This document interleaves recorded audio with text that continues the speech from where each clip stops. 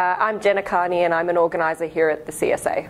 The best part about being in the growth team is getting to talk to people from all different departments, everything from agriculture to someone that works in education. The role of the growth team at the CSA is to contact new employees or new starters in the departments. We have a discussion with them about the reasons that it's important to be a union member.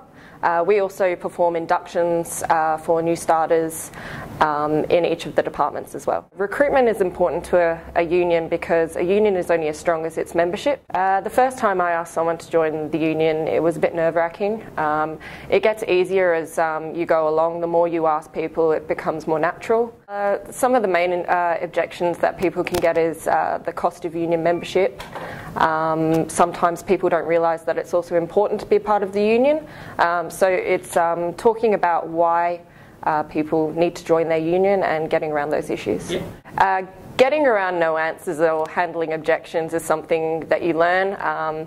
We do training courses on that all the time, and it's just about reaffirming why people need to join the union and why it's important. It's important to ask potential members to join because if you don't ask, they don't know that they can join. The organisers or the growth team, they can help with everything from how to handle objections. They can also be a support person going out in the workplace with you.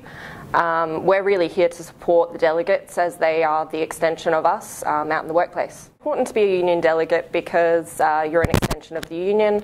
You are our spokespeople out in the workplaces, and basically you are the union.